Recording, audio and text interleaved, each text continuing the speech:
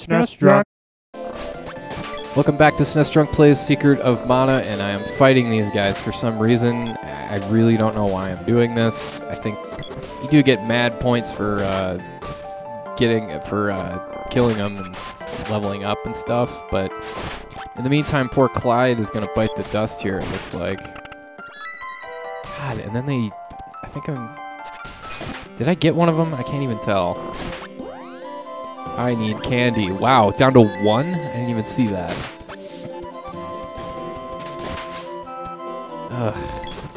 Ugh. Who's gonna die first? Oh, see, there you go. Clyde gets the level up, and I walked right into the fucking Moogle one more time. Jesus. Oh, and Penny's dead again. I wonder if I can just go past these. Nah, I don't want to violate the spirit of the game. Even if it means getting Moogled again and again and again. That is one aspect of this game that you need to keep in mind. This is one of those games where you can pick your spots to level up, and you can kill certain stuff forever and ever. And just run past everything else. Like there's no reason to keep God, more of these things. There's like you can skip this entire section and go straight to the boss if you want. But in the spirit of the game, I'm going to keep fighting these guys. I don't know why. I think it's just the overall presentation and just the fact that this game is. I get a lot of childhood vibes from this game. This is one of the defining games of my youth, for sure. It's, what was that, 3 times in the last 2 minutes? Jesus. At least it's just these guys. I got the stupid eyeball thing, at least. But, yeah, I feel kind of guilty when I run away from enemies in this game for some reason. Maybe it's just me being a sap, but, I don't know. Now we've got, oh, Jesus, I went in the wrong room again. Should always go on the left. I think I'm going to take these guys out, though. As long as you take them on one at a time, you should be fine. But if you activate all 3 of them, and they're all hopping around like jackasses, you've got no chance. No ghost of a chance. Ghost there, just hanging out with me. I like these rooms that are just... Like when they're designing this haunted castle, it'd be like, okay, we need kind of a dresser, a chest dresser. Then we just put a single clock on top of it. The interior designer's like, we can just pick those up at antique shops. You know, we can. I hear Albuquerque's very good for antiques, so let's check those out. God damn it! Stop being a coward. I'm just gonna go past these guys. Poor Clyde's almost zonked out here. Oh, we've got one of these. Another maze. I thought the boss was coming right up. I guess not. There should be oh, there's the switch.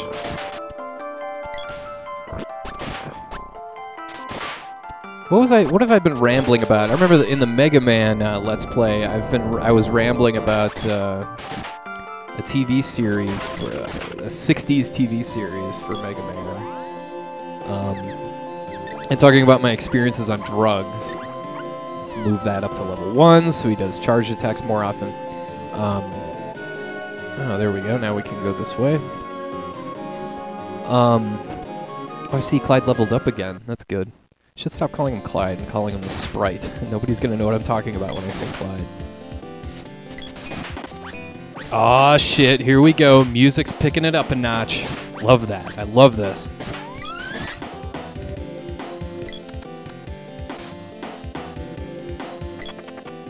What do you get from these chairs, anyway? You get poison needles. Son of a bitch. Ah, we've made it to what's-her-name. Excellent.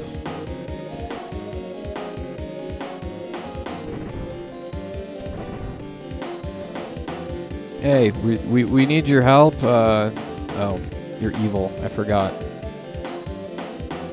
Oh no, he just blinked into obscurity just like bad guys do in beat-em-up games. Thanatos, eh? Who's that? Oh, well, thank you for explaining that, Bond villain. Yes, how could you explain all that shit? Alright, so he's dispatched in Pandora. That means that's where we need to go next. Because we need to find out who this Thanatos guy is. And, but first we need to take out what might be the hardest boss in the game up to this point, or in the entire game, regardless of early, late, whenever.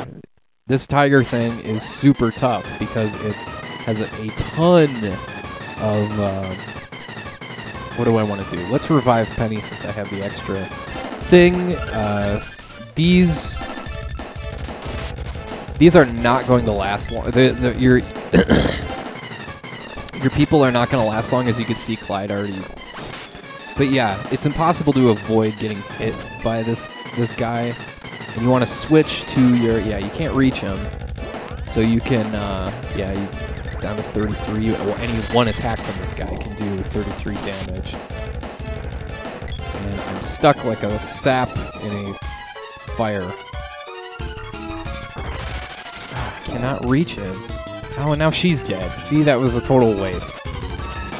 And yeah, no matter how far away you are from the stupid tiger, it will die. Let's try and it's useless to try and charge an attack because he's gonna hit you. He's gonna do that rolling ball thing. And it's just a ginormous pain in the ass. I think he has like 400 hit points or something like that. 450 maybe 500.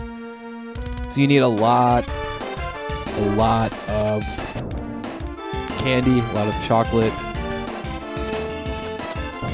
to heal up, and you need to make sure your sword hits count. Let's stick with candy till we run out of it. I've got 4 chocolates. That should be enough, I think, as I get engulfed in flame once again. I remember this is pretty much as far as my brother got, and this is why he insisted on playing this game multiplayer, because he thought it was impossible to beat this boss.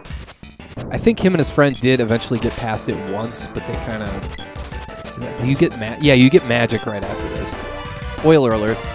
But you get the water magic not too long after this, and yeah, I'm pretty sure that's as far as you got. I think I'm not even close to killing this guy yet. I still got about 9 or 10 more hits to go. God, it's so frustrating. I can't reach him over there. Excuse me.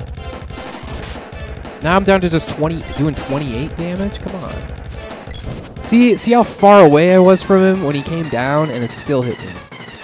The hitbox there is laughable. Alright, let's start eating some chocolate. Excuse me, Tiger, would you stay still for a minute while I eat a bar of chocolate? I'm just so comfortable. I'm just gonna lie down right here as this malicious giant tiger with spikes is going to destroy me. I'm just so comfortable. I think I'm gonna try and... What the hell am I doing?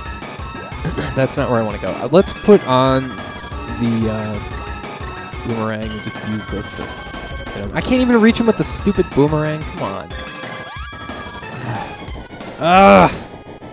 God, am I gonna get past this guy? Jesus.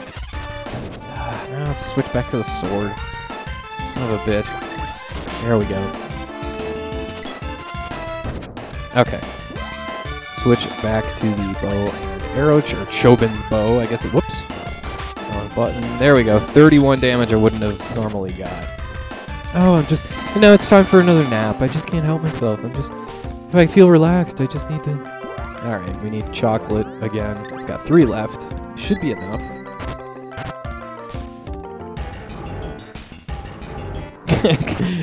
It's just...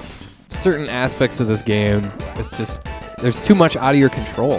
Like, once you're in the wrong spot at the wrong time, there's nothing you can do. You're just stuck there. Alright, a few more hits should take care of him. I think maybe he's got maybe 100 hit points left. Oh, wow, he didn't hit me. I actually avoided him. Amazing. Alright. Get a couple hits on him over here. Whoops. There we go. Alright. We have defeated the spiky tiger. The next boss after... Or not the next boss. The boss in the underground palace is pretty tough, too. It's that big gnome guy. That's no fun. The tiger, though, is a huge pain in the ass, for sure, though. Way to go. And I got an orb for a weapon I will never use.